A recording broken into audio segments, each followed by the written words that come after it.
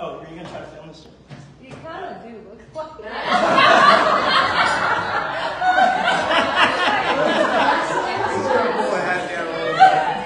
Bring it down a little lower. Bring your head down just a little. You got it. You got it. Yeah. All right, so here's my ode to Harvey. Get ready with your glasses here in a moment.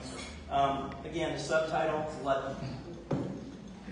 Those who knew Harvey will reflect and reminisce about the time he said this or that. So simple, yet so profound. The ground around this place, this beautiful club, this Pete Dye golf course, so steeped in Harvey lore. Quotes galore. All golfers know to take dead aim, because golf is a game for everyone, not just the talented few. But those of us who spew our shots through the morning dew, we long for the day when our game is in one piece, when our game is at peace. I am told Harvey had this uncanny way of making it so simple. Just one aspirin, please, sir, not the whole damn bottle. We try to throttle our enthusiasm for this place, sometimes all worked up, all bent out of shape, overseeding.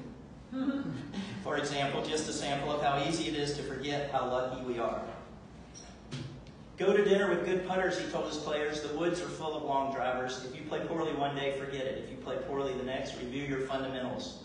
Grip, stance, aim, ball position. If you play poorly a third time in a row, go see your pro.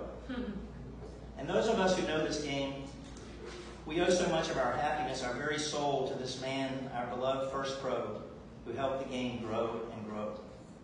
For me, my favorite Harvey quip is not about the grip or how to chip or a swing tip, but rather simply this: if you play golf, you are my friend. Indeed, all of us are my friends.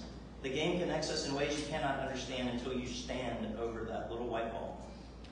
So stand tall, fellow members and friends. Remember always how lucky we are, how high the bar when the club we call Austin is our home, and the home of our very own gentle, wise, kind Harvey. Cheers.